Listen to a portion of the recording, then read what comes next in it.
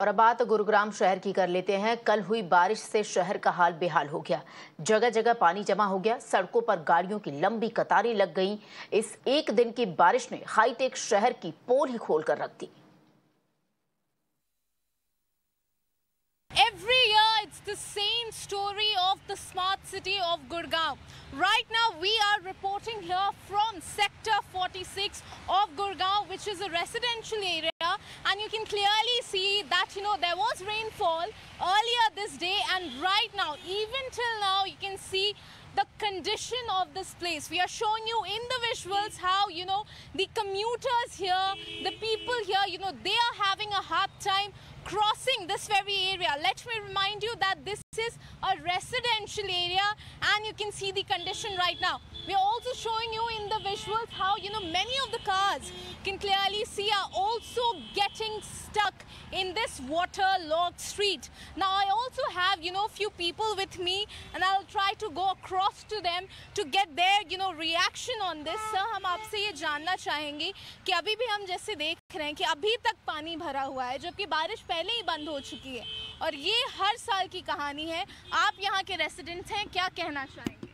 ये पिछले कई वर्षों से ये समस्या है, ये ख़त्म नहीं हो रही है। सीवर ब्लॉक हो जाते हैं और पानी की निकासी बिल्कुल है ही नहीं। एक यहाँ पर ये कचरा डलने लग गया है, इससे और बुरा हाल हो जाता है। कल सुबह अब आके देखना, यहाँ पर खड़ा नहीं हुआ जाएगा, इतनी बदबू आती है। पानी का तो निकास कहीं है ही नहीं, सेक्टर से बाहर यहीं आके जमा हो जाता है। Every year it's the same story of the smart city of Gurugram.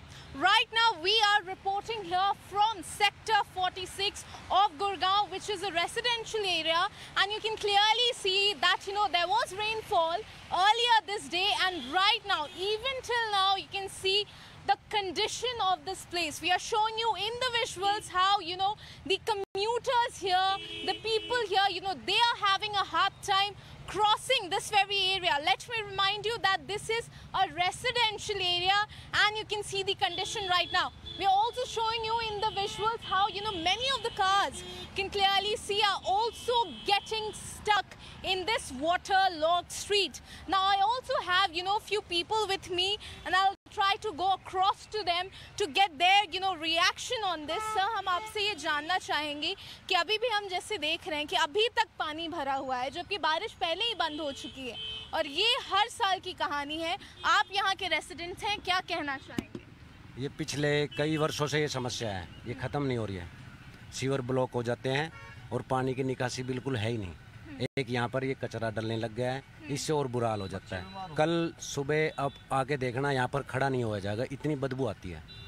पानी का तो निकास कहीं है ही नहीं, सेक्टर से बाहर यहीं आके जमा हो जाता है। और हम देखते हैं कि हर साल जो जितनी भी अथॉरिटीज़ है वो एडवाइजरी लोगों के लिए जो है वो रिलीज़ कर देती है कि आप वर्क फ्रॉम होम कीजिए, आप ये कीजिए, लेकिन क्या आपको लगता है कि ग्राउंड लेवल पर वो कुछ यहाँ पे आके स्टेप लेते हैं? क्योंकि हम हर साल ये विजुअल दिखाते हैं, आपको लग रहा है क्या कोई भी कदम उठाया जा रहा है अथॉरिटीज़ की तरफ से? कोई कदम नहीं उठाया जा रहा। उनके पास भी जाते हैं, वो बोलते हैं हम करवाते, लेकिन करवाते नहीं हैं। बोल देते हैं सिर्फ, लेकिन करवाते कभी नहीं। आप क्या कहेंगे? ये उड्डा सेक्टर रोड है मैडम, देख लो क्या हाल है। फैसिलिटी पैसा इतना देते हैं, गुड़गांव सबसे ज्यादा रेवेन्यू देता है। ये फैसिलिटी आप देख रहे हो क्या है, हमारे पास कुछ नहीं है, जीरो है सब कुछ। पैसा सीएम कहता है गुड़गांव सबसे ज्यादा रेवेन्यू देता है, ये रेवेन्यू देख लो क्या रेवेन्यू का हमें क्या फायदा मिल रहा है। बच्चे बीमार पड़े हैं घर पे, सब कुछ भरा हुआ है।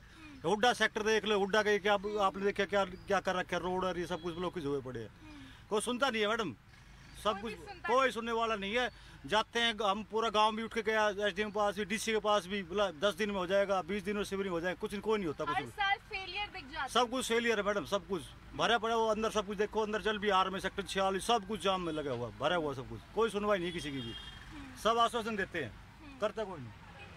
So this is the anger that we can see among the residents of Gurugram here. What they are saying here, that every year the story repeats, and what they get from the authorities is just assurances that are never delivered. We are also showing you the visuals here, and we continue to talk to the residents here. क्या कहेंगे sir, हर साल की यही कहानी है?